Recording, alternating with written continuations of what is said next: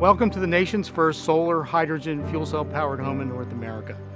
This home's been off-grid now for 16 years and we're using the power of the sun. I've had no electric bills and I do cooking gas, heating gas, fuel for the vehicles, lawnmower, etc. all from solar hydrogen I make 3 months of the year.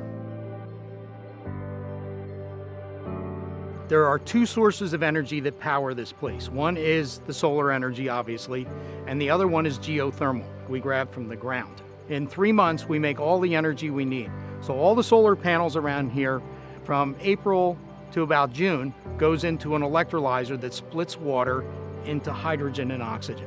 That hydrogen and oxygen is then stored in these tanks forever.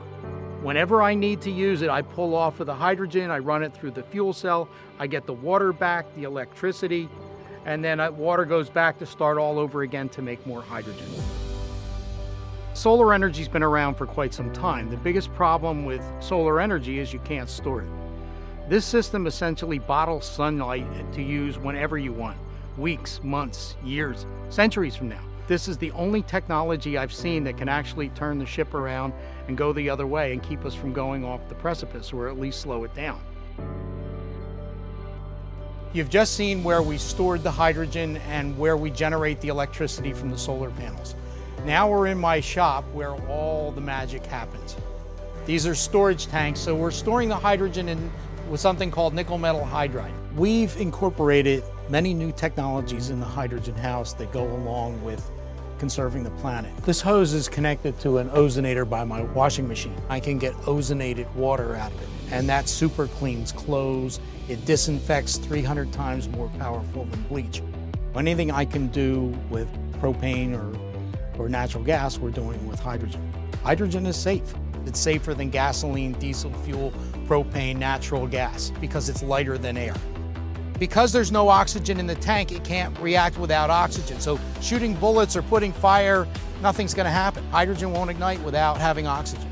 This jewel box here does solar hydrogen. So this is my hydrogen house in a box. You drop this on the top of a mountain, you drop it in the desert, it works. The equipment here's already been here for 16 years. My lawnmower runs on hydrogen, my motorcycle, my ATV. I have a hydrogen car here that I built in 2000, and the maintenance is very minimal. These are the two hydrogen fuel cells. We took the show motor out of this, the Yamaha motor. We put in two hydrogen fuel cell stacks. This car has a 104 horsepower electric motor, which is out of a bus. So this car is enormously fast. So you're looking at the ability to outrun a Corvette in the quarter mile. The cars that they're driving in California, the one I have here, the Toyota Mirai, every tank full in the Toyota Mirai is 12 gallons of water, drinkable water. We drove from Malibu to Vegas and back. And I stopped in Death Valley and I drank the water from the tailpipe. The car is super fast because it has no batteries in it. This is not the future, this is now.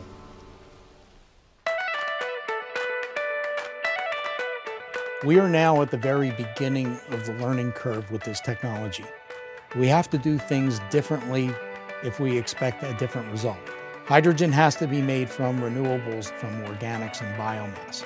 Right now, the world's hydrogen is all made from virgin fossil fuel, from natural gas with no carbon capture. A lot of new methods are going to come out in the next couple of years for making hydrogen cheaper and renewable, and that really is the holy grail. My wish, my hope, my dream is that the Hydrogen House project no longer becomes needed because it is mainstream. That means I succeeded in my life's work to heal the planet. I'm Michael, this is my Hydrogen House, and there's no place like home.